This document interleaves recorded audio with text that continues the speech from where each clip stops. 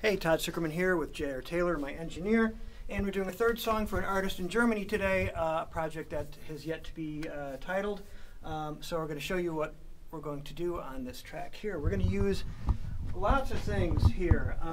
We've chosen to go with the, as ever, the Pearl Masterworks Studio Kit, a Joyful Noise Blackbird snare drum made by my friend Kurt Waltrip and engraved by my friend John Aldridge. It's obscenely gorgeous. And we're going to use toms 6 through 20, both snare drums. Try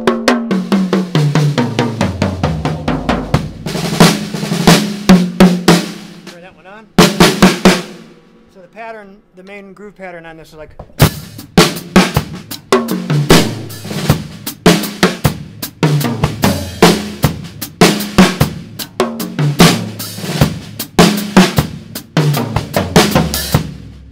So there's going to be some interesting things going on. The chorus, it's big 2 and 4 rock, and I'm excited to play on this one. There's a lot of cool rhythmic bits here, so we're going to listen in a second. Okay, so we're back and we're going to have a listen to this song. This is such fun music to play. We're going to listen to the end of the chorus, which is big. It sucks down in this little cool guitar solo, and we overdubbed the Pearl rocket toms, which are kind of like octobans, little comments in between, a little gong drum with a towel on it, and then it does this re-intro that has the full tom pattern with the 2 snare drums, the Joyful Noise and the Pearl Masterworks 12, tuned very similarly, processed similarly, but in different mic pre's, so there's just a little hint that it's not the same drum. Right, wouldn't you say? Yeah. Something like that. And that's it. Let's have a listen.